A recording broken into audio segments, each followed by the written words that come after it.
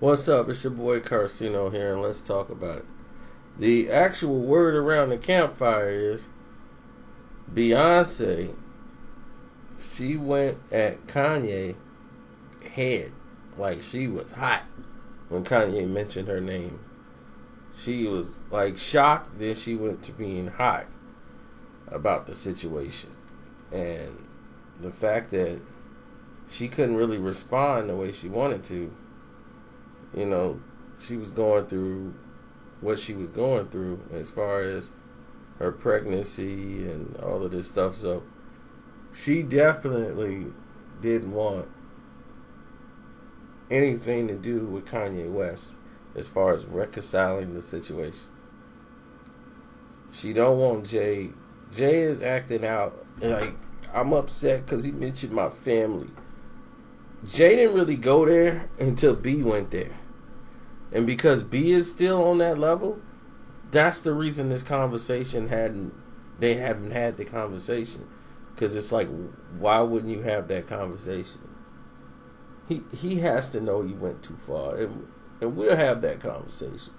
You know, it's like, when you going to have the conversation? Because you just said he went too far. That's why we haven't this much time and space has went past, unless you like we putting you on time out. And we'll talk to you when we feel like it, or when B calms down enough to say, you know what, you can talk to him and squash it. But as far as working with him again, I'm like, all right. That's your choice, your decision. I really don't see a big problem with the situation, so I'm on the outside looking in. Like, I had no problem with what he said. It just threw egg on Beyonce's face because everybody looks at her as the princess who could do no wrong. But then you see the political side also. And when you see that political side, everybody like, whoa. See, I knew Beyonce was on something. See, and once he said that, it put it in a whole nother light. Even though Kanye got to understand, this is an award show, man. It's people awarding people and giving people gratification with trophies. Doesn't mean anything.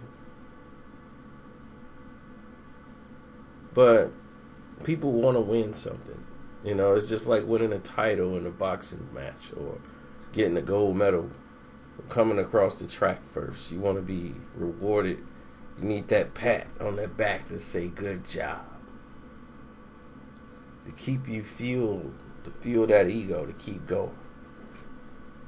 You want to get that pat on the back, that recognition.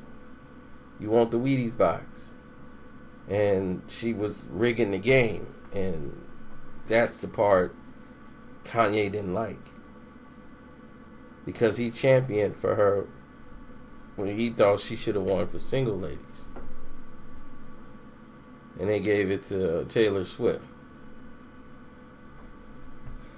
and he championed for her. He risked his career and everything else for Beyonce, and then here it is, his turn, where him and Drake had basically the hottest video out, and they were going to give her the award for Formation.